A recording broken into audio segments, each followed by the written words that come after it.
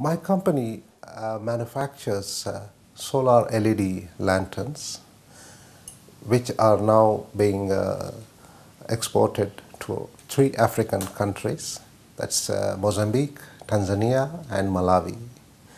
Our lanterns are specially designed for African conditions.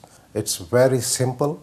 It's reliably tested, and it is very rugged. You just charge from the panel and just use it at night. It's very, very simple. The only user interface is just the switch, and you put it on and off. That's it. An added benefit is that you can also plug your cell phone charger into this, and you can use the battery's power to charge your cell phone.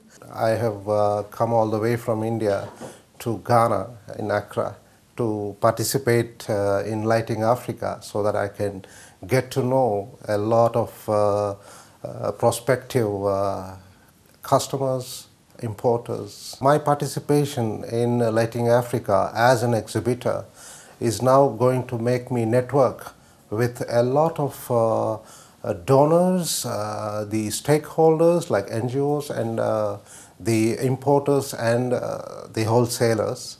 For the rural people of Africa, this product is going to be a transformation of their lives. I believe and firmly believe that solar is the only big way out for Africa, and that's why we are focusing all our expertise into Africa. And there is a big scope for Africa for renewable energies.